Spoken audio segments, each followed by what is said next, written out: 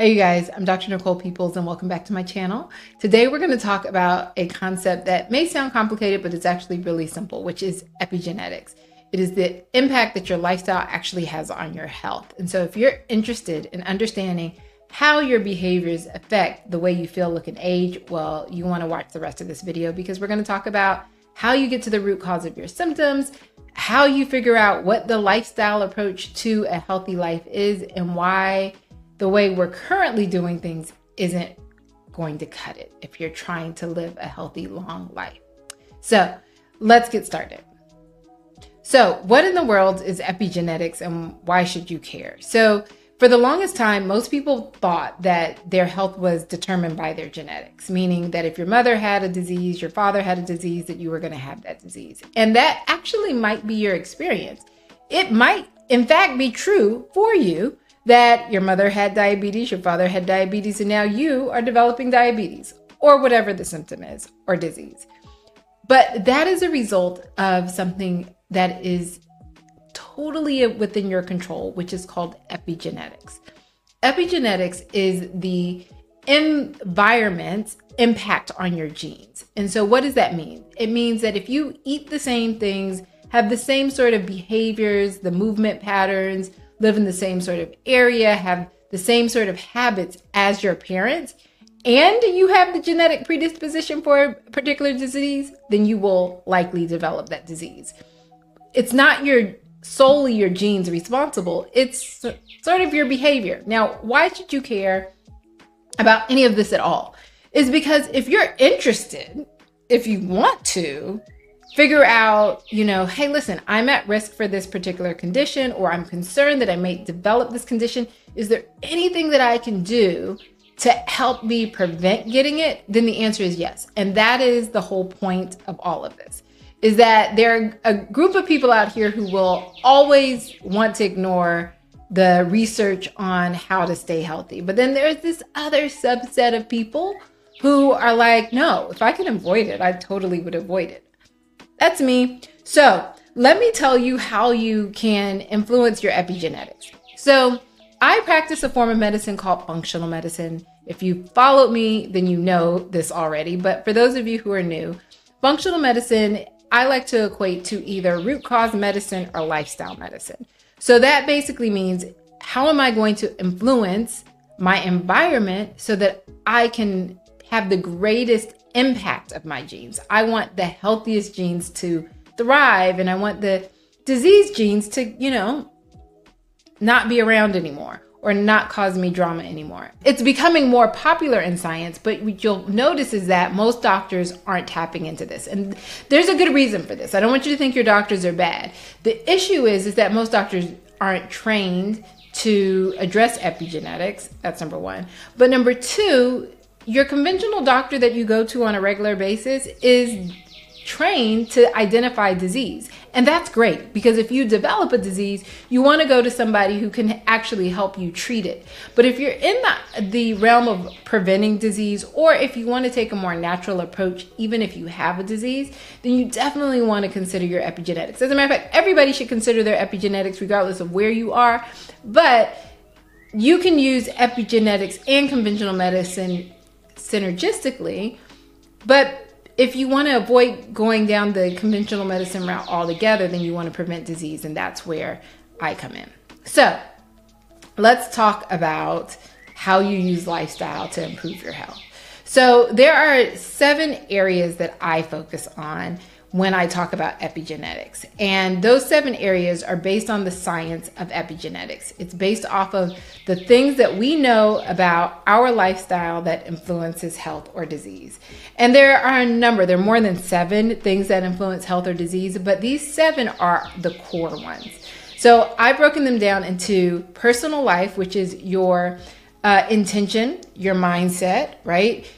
These are things that you may think are maybe even woo-woo or esoteric, but it's really important to whether or not you're going to actually achieve behavior change or a lifestyle change in the first place. How you think about your health, your perspective, setting an intention is the only thing that actually keeps you in a habit. So this is a really important first place to start.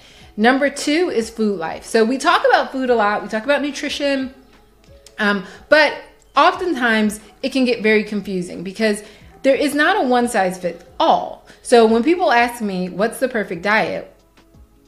There isn't a perfect diet for everybody. There are some core principles that I think, regardless of what your health issues are, you should absolutely implore.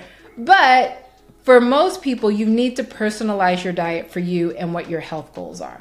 So that's food life. We talk about nutrition, how to use food as medicine. We talk about how to use fasting and intermittent fasting and restricted eating. All of these things fall under food life. Then we talk about sleep life. So sleep is my next one. I mean, they're all, I couldn't rate it if you asked me to. I couldn't rate which one is most important of the 7. But sleep life is really high up there because if you're not sleeping, everything else goes to, shit. So what you really want to be able to do is make sure, if at minimum, that you're paying attention to your sleep, because the majority of my patients or people I know aren't thinking about how their sleep is impacting their cravings, their weight, their mood, their mindset, any of the things that influence their overall health. They're not really considering how sleep might be impacting it. And so if you're sleeping like 4 hours or 6 hours a night, then you really need to focus on sleep life, because that's going to influence everything else.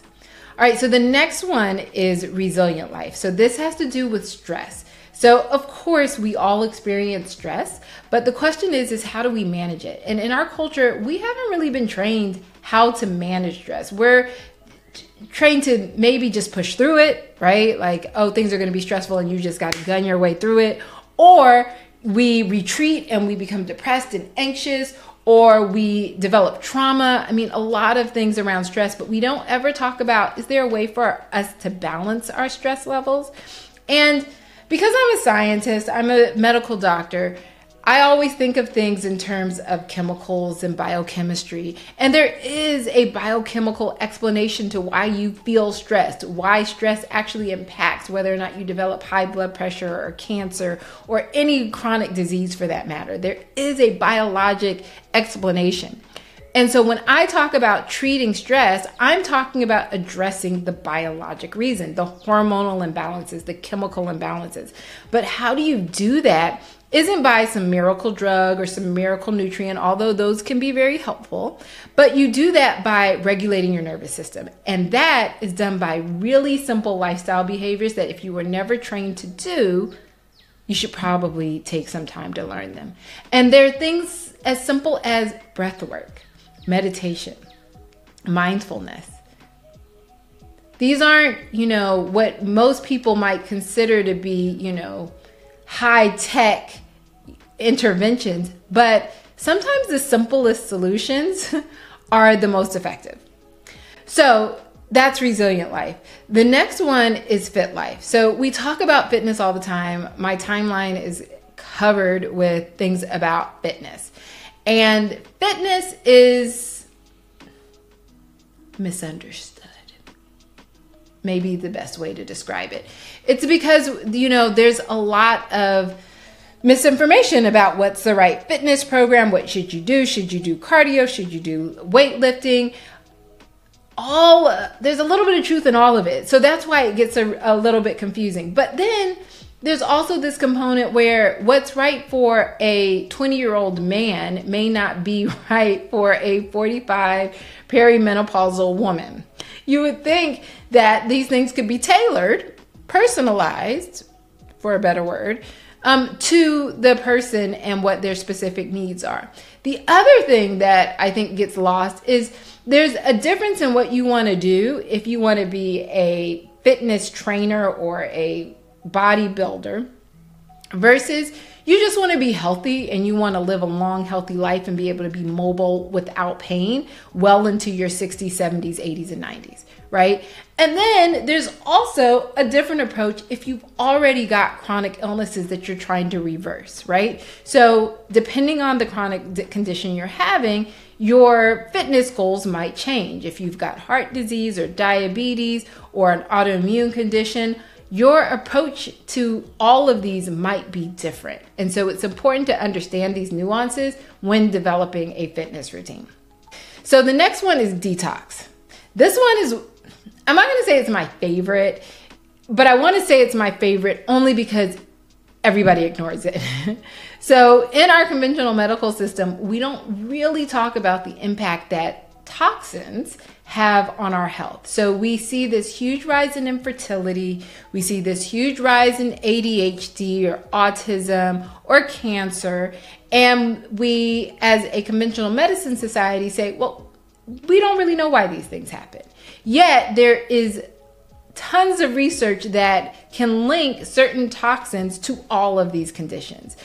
The problem is that some of the research isn't clear causative. Basically means that I can't say that if you drink out of a water bottle that that's what's caused your depression, right? But what I can say is that there are chemicals in water bottles that increase the risk of depression. So how do you deal with this, discrepancy in the potential of having a cause of a disease and there not being definitive research?